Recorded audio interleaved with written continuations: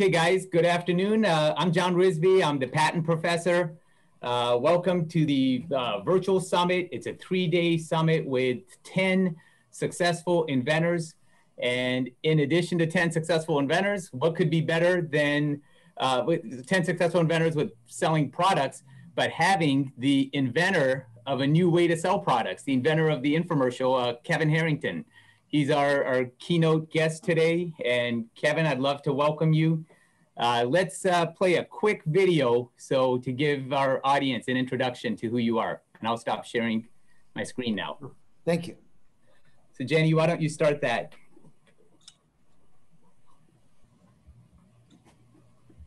Meet Kevin Harrington. With over 500 products launched and generating over $5 billion in product sales in over 100 countries, Kevin Harrington is the inventor of the infomercial, as seen on TV Pioneer and original shark on the Emmy Award-winning TV show Shark Tank. Kevin creates massive brands by combining great products with superstar talent like Kim Kardashian, 50 Cent, Kathy and Paris Hilton, Kris Jenner, CeeLo Green, George Foreman, Montel Williams, Jack LaLanne, Flo Rida, Hulk Hogan, Billy Mays, Paula Abdul, and Tony Little. My brand now is worth over $3 billion.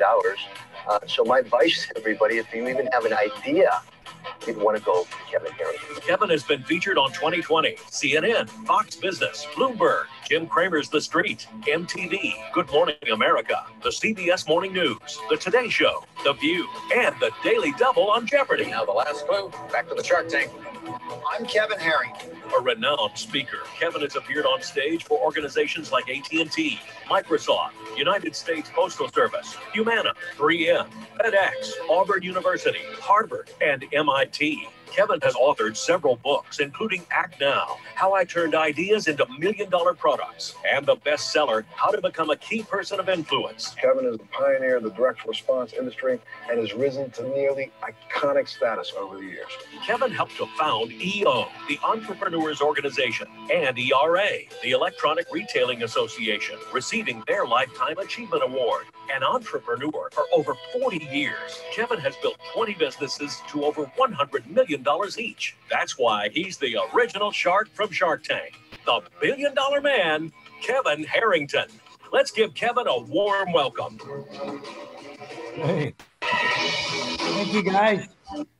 John, great to be here today. And I want to just start by saying that there's no more fun place for me in my heart than the world of inventors. And I am an entrepreneur for 40 years, and I am not an inventor. I literally, of all the products that I've launched that have done many sales, billions of dollars, none of them were my inventions. I partner with people that have the inventions. Okay, so let's just get it straight right from the beginning.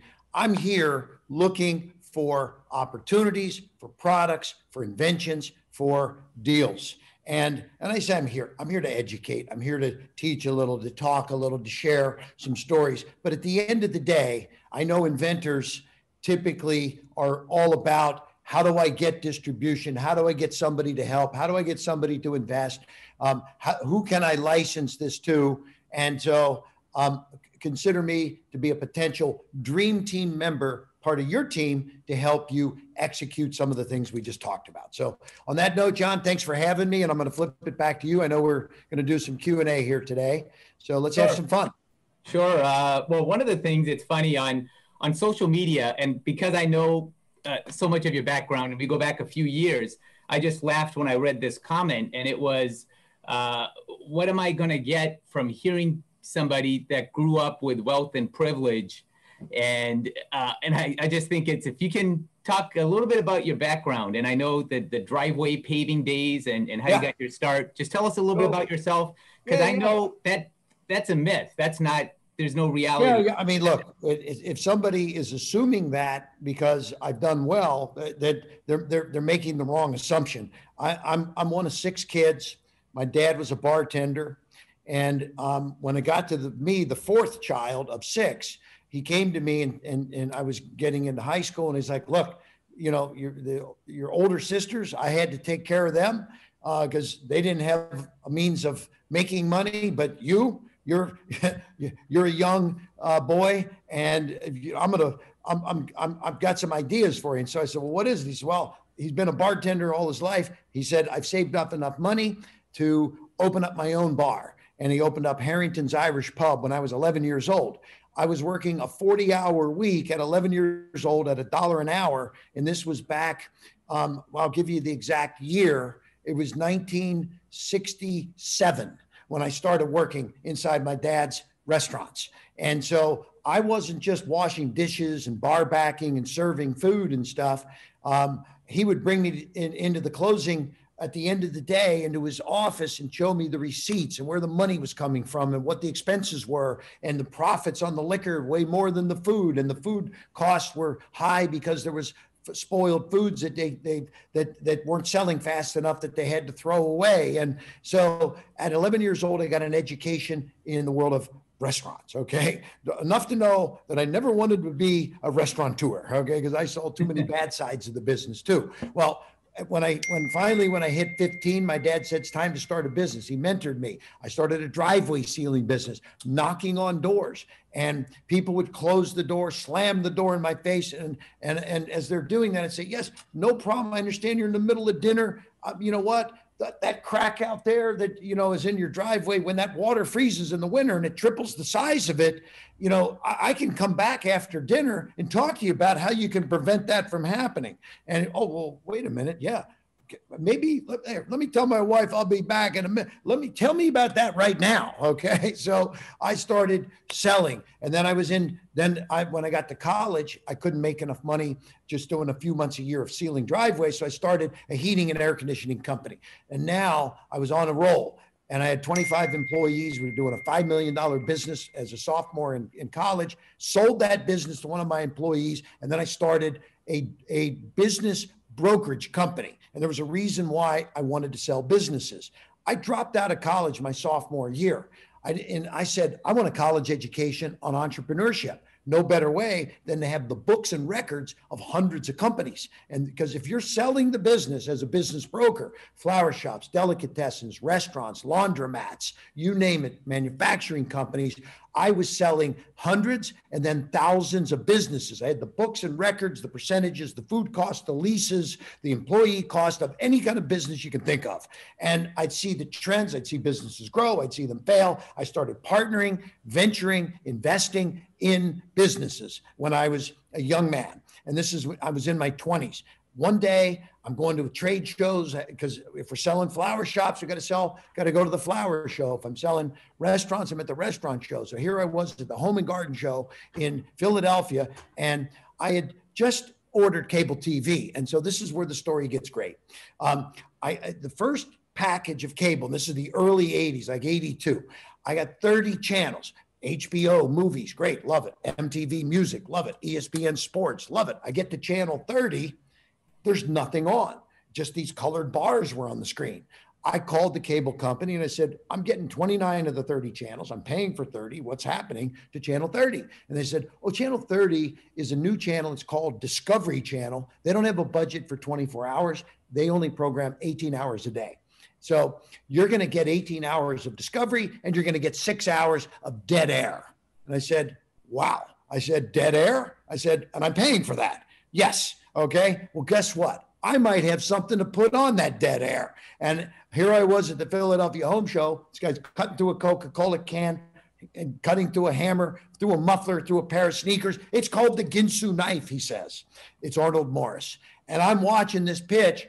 Me included, with 15 other people, bought the Ginsu knife package. I thought that would give me an opportunity to talk to this guy, Arnold. But before I knew it, he grabbed my money, and then he's pitching the same words come out of his mouth. And then that's when it hit me. He got on break. I said, Arnold, I got a great idea for you. I said, are you familiar with Discovery Channel? He says, what's Discovery Channel? No, I'm not. I don't watch TV. I'm here. I do this 40 weeks a year, and I'm here in Philadelphia for 8 days. I go to the Iowa State Fair for 10 days. What is Discovery? I said, I want to film your pitch, and I'm going to take it to Discovery, and they're going to put it on the air, and I want to be partners with you, and let's make some money together. And by the way, if this works, you may never have to travel again another day to do these pitching fests that you're doing. And he said, he shook my hand, I'm all in. We went and filmed that commercial, and we shot this thing for thousands of dollars, not 10,000, thousands of dollars. And trust me when I tell you, this changed my life. Hundreds of millions of dollars later, the Ginsu became one of the biggest ones out there. I didn't invent it. Somebody else invented it. It existed before me, but I helped market this and take it all around the world. And so Arnold then said, by the way, there was other guys at that Philadelphia home show. Do you want to meet him? I said, who? He says, Billy Mays. And others, Wally Nash, Sandy Mason. And he said, let me bring them all. So then we started. This was the birth of the modern day infomercial. Arnold Morris, Billy Mays, Jack LaLanne, George Foreman, Tony Little, all of the above. And this was the birth. We went public on the New York Stock Exchange. Stock went from $1 a share to $20 a share. We had 25 million shares. I created a $550 million enterprise. And so, you know, coming from a dishwasher at 11 years old, from a bartender's son, to paying my own way through high school, paying my own way through college until I quit, and building a business, I started from zero and built something very substantial. That's my story, John. And I don't want to take up any more time. I'm going to flip it back to you. Yeah, no. And one of the things I know that's been very important to you is mentoring. I mean, having mentors and also mentoring others. I'm a big fan of your latest book. It just, I think, came out September 22nd. Both of us share, both of our wives' birthdays are on September 26th. So I know that from when I first, well, we've known each other for years, but I want to share a story from when I first met you, because you really were a mentor to me. I was writing a book on Think and Grow Rich for inventors. And I knew that you were a huge fan of Napoleon Hill and Think and Grow Rich. And I asked you for feedback, and I was expecting maybe an email back or a phone call. But you invited me to your place, to your house, and spent part of the afternoon like giving me feedback. You wrote the foreword for that book. It's a funny story. I'm going to share, and you know this is coming, a picture taken by your executive assistant that day. And I didn't know what was in it. So I shared it immediately on social media to my friends and family. You have a picture right there, unfortunately, right behind my head. And, and there I am driving on the way back. That's a painting on your wall. And everyone's like, great picture with Kevin Harrington, but could you have photoshopped out the painting? So I point this out because talk a little bit about Mentor to Millions and about what mentorship has meant for you, because you've been a tremendous help to me and so many others that I know of. Thank you, John. I appreciate that. By the way, got rid of that picture. It was one I bought many years ago in Philadelphia for one of the new rooms we were adding onto my old house. But anyway, it was great meeting you in person, and mentoring has been a passion for me because I mentioned my father was my first mentor, or if I didn't say it, he was. And Charlie mentored me to learn the operational side of the restaurant business, then to start my own business, and many future things that he did for me. But I also had Zig Ziglar as a mentor that taught me how to sell.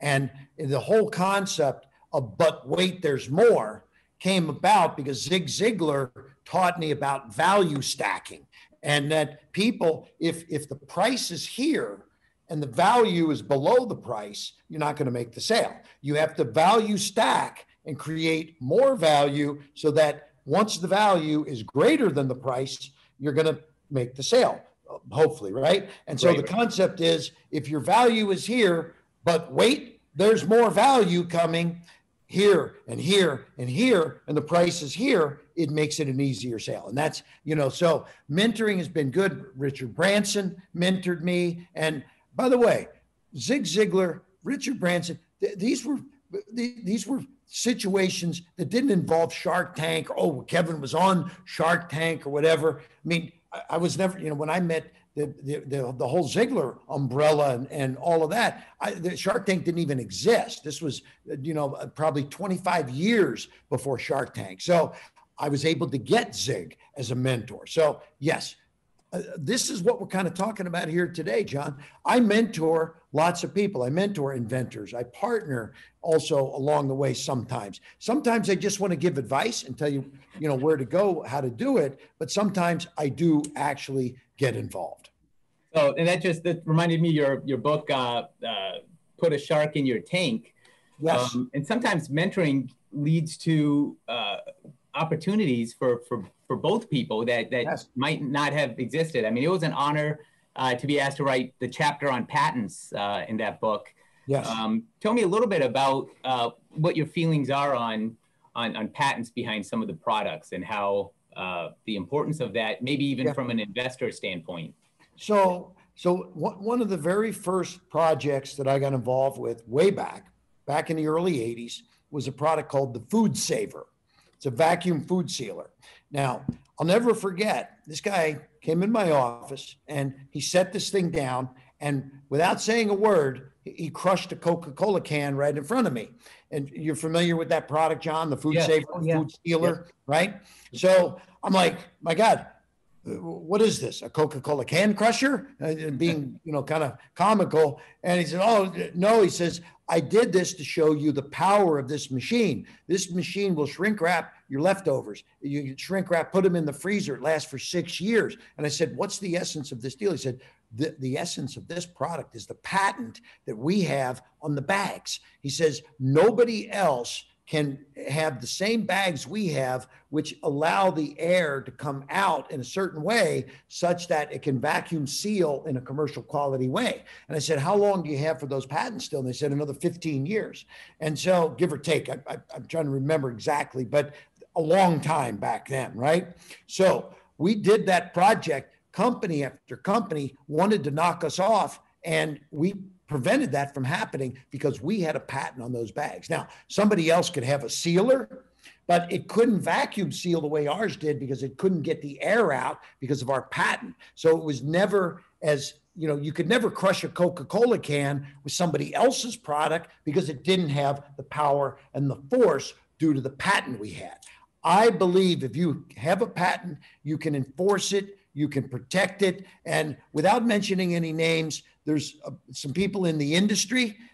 There's a lawsuit that was very famous that somebody got sued because they knocked somebody off, or supposedly did. The lawsuit went on and it went for years into a jury trial. And yes, they got in trouble. They lost. It was a $45 million judgment against this gentleman because he violated patents. So do you think he wants to go violate more patents now? Hopefully he's learned his lesson. You need to pay attention to the legal processes. I've never crossed the line. We've never had any issues with patent holders. We love to support them, mentor them, grow them, finance them, etc. And a patent is amazing if you can get it. Okay. And part of one of the things I want to talk about before we get to questions is finding underutilized assets, and it seems to be something that you seem to be really good at that people may not realize. For example, the midnight hours on a television station that were dead, to realize that there's incredible value there, and even your work with Zig Ziglar in uncovering a lot of the gems that he has in the past. So talk a little bit about that. I mean, was maybe your experience buying and selling businesses has helped kind of find that value that owners don't see? So like you said, finding hidden assets. To me, the first thing that I found that was a hidden asset was unused, unsold TV time. Dead air time, right? I got 6 hours after we did this discovery deal. I did this in the local cable system in Cincinnati, Ohio to start. Then I went to the national Discovery Channel and said, I want all 6 hours on an exclusive contract for a multi-year arrangement, which we did. And so I was doing tens of millions of dollars on just Discovery. Then I went to Lifetime. Then I went to Nashville. Then I went to Bravo. Then I went to 100 cable networks. Then I went to cable networks and satellite networks in Europe, in Latin America, all around the world. Middle East, I opened in Jeddah, Saudi Arabia, London, Sao Paulo, Brazil, Tokyo, with media deals all around the world, buying up unsold and unused airtime. So that was the beginning of that. I will say, let's talk about Zig Ziglar. When Zig passed away, I talked to his son, Tom, and Tom said, Zig was an amazing guy. He helped me, Tom. I said, but what are you doing with all those assets? And he said, oh, well, he wrote 35 books and he's got thousands of hours of videos. And I said, and I know Zig was never a social media guy, but didn't people leave tributes to him when he passed away? Oh yeah, we set up a Facebook page. I'm like, really? And what happened? 5 million people are on his Facebook page for a deceased Zig Ziglar. Well, hey, I think there's a hidden asset there. 5 million people following Zig Ziglar. Zig can't communicate with him, but we are now, because I have a venture with the family to utilize the unsold assets, the unused assets, books and tapes and videos and social media assets. So this is what I look for. I look for inventors that have an invention that's not developed in the marketplace. We go to QVC, we go to HSN, we do infomercials, we take it to retail, we take it global. And by the way, one more unsold asset. How much do you think, if you wanted to do a radio show in your market? I live in Tampa, Florida. It's a 3 million person population, Tampa, St. Pete, Clearwater. Okay. If I wanted to do a 30-minute by 30 minutes of radio time Saturday morning at 10 a.m., what do you think that would cost? And by the way, the reason I'm saying this is because it's unsold. They every week, these AM stations have all this unsold time on Saturday and Sunday morning. And I don't know if you have a guess of what 30 minutes on a powerful radio station hitting 3 million plus people for 30 full minutes would cost. I've had people say, oh, tens of thousands of dollars, 10,000, 5,000. No, $417. Okay. Wow. So I'm doing radio infomercials also, right? And I'm doing TV infomercials. We're doing digital. We're doing Facebook. We're doing Instagram. We're doing influencers. So it's a new world. There's been some shifts in the marketplace, and you need to be able to move and shake with those changes. Yeah, well, I would have been one of those that said $5,000-$10,000. I mean, there's no, like, Tampa's a huge market. Like, who would think, $400? Like, that's nothing. Yeah. Thank you. One thing, speaking of, of course, radio, and you're kind of it seems like a pioneer in every new platform. I mean, you a lot of people might see you as a TV guy because of the Jinsu knife and some of your other projects, but then you've embraced radio and certainly social media as well. Do you want to talk about the As Seen on TV launch and some of those products? Yeah. So, as I was building my businesses and doing all these infomercials, I met a gentleman who, very smart guy, Dan Fasano. Dan had tied up the asset asseenontv.com. I mean, nobody, had been utilizing it prior to Dan. And here is now this amazing asset. Well, God bless Dan. He passed away, and we had been in the middle of discussions. He and his wife and I concluded those discussions after he passed, and I acquired asseenontv.com. And then we built it into an amazing asset, tens of millions of dollars in sales, and millions of unique visitors a month.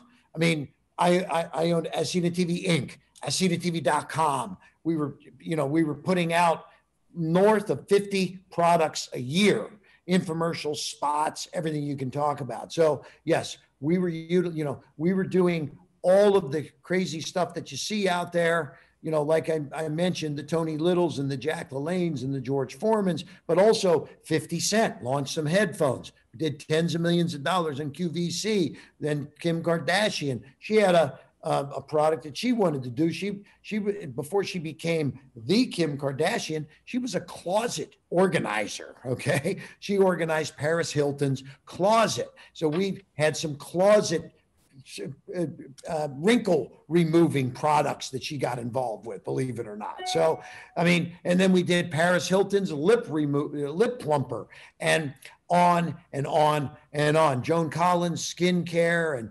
and acne with Pat Boone, and I mean, you name it, celebrities galore across the board. So you know, and we sell a ton of products on HSN and QVC also. So the world is out there. There's been, and again, I mentioned a little bit of a pivot because TV viewership is dropping a little bit. Where'd the eyeballs go? They're on Facebook and digital and YouTube and Instagram, et cetera. So you got to go with the flow, and that's what we're doing now. So, and that's how so you are pivoting your existing companies and brands to social media as well.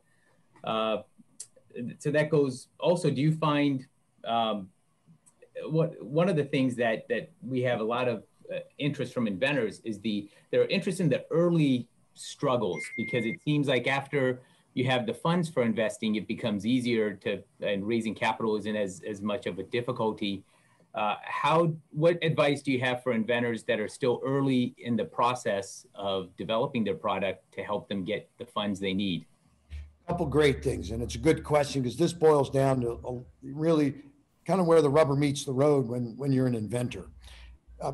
Number one, I always like to see, when I get pitched by an inventor, if it's possible, a working prototype is always an advantage. So when I'm looking at drawings and ideas, it makes me feel like we're very early stage. Maybe I'm not ready, because in the early days, I used to invest in early stage. Now I wait till a later stage. And so I need about 5 minutes, okay? Sorry, guys. I forgot to tell everybody, I'm at an event, and we've got hundreds of folks between our live in-person get together at the Westin Hotel in Sarasota right now, and we got another 100 plus virtually coming in from all around the world. But so I'm good to go for a few more minutes, but gotta do what I gotta do, John. So thank you for having me though today. No, we appreciate. I know your schedule is busy. Appreciate you giving us this time. You bet. So money wise, get a prototype, because once I see the prototype, now I can see it kind of in action, right? But friends and family is one place to start, but a lot of people don't like to do that. So I say, look for partners. You can look for partners in a lot of places. Sharks like me invest, but also people that are in the business. There's production companies, media companies, even some of the factories that will invest in the tooling for you. If you talk the right way to a manufacturer, they may invest in the tooling but you got to have projections and a business plan and show them that if like, for example, if I become a partner in a venture and I can talk to the factory and say, we're projecting 5 million pieces to be sold, then they want to get involved. Hey, yeah, that 30 grand for the tooling, I'm going to contribute that. I'll even make the first 1,000 pieces for you. And then there's crowdfunding sites there. You know, you can use the Kickstarters, but you can also use the Indiegogos. There's also one called Republic.co, and that's an equity crowdfunding site. And I'm a partner in that venture, and we've raised 175. We've raised money for 175 companies between $500,000 and $1 million each. So so I am, I do dinners at places that invite investors. We do webinars for investors. There's all kinds of ways.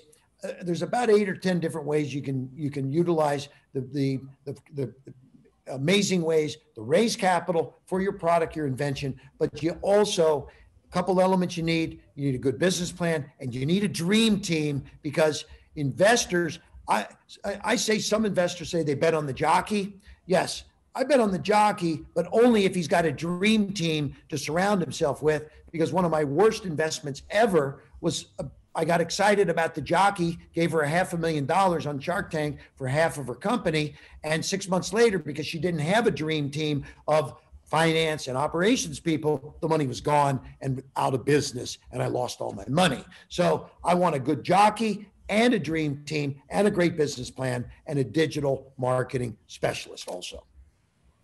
Terrific. Kevin, I'm going to let you go. I know you've got a lot on your plate. I can't thank you enough for joining today.